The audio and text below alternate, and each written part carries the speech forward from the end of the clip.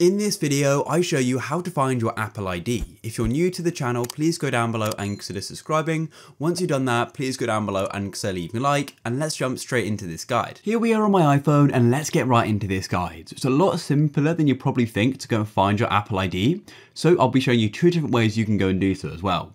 The first way is all you need to do is go and open up your settings like so and go to the top and we need to go to our iCloud settings. To get your iCloud settings, all you need to do is tap on your name at the top, which is Apple ID, iCloud, Media and Purchases, tap here. And then once you're here, you can actually go and see your Apple ID. So what your Apple ID actually is, it's essentially just your email for your Apple ID account. So if Apple goes and asks for your Apple ID, then what they essentially want is your email. However, if this way isn't working for you, then what you need to do is close off the settings app and you need to go and open up the App Store app just like so and wait for it to load. Then once it loads, just go to the Today page like this. Then what you can do is go and tap on the profile icon in the top right of the App Store, just like so. And as you can see, it then says account and it says your name and email. And once again, that email is what your Apple ID actually is. And that's it, guys. If you found this guide useful, please go down below and leave a like. Peace.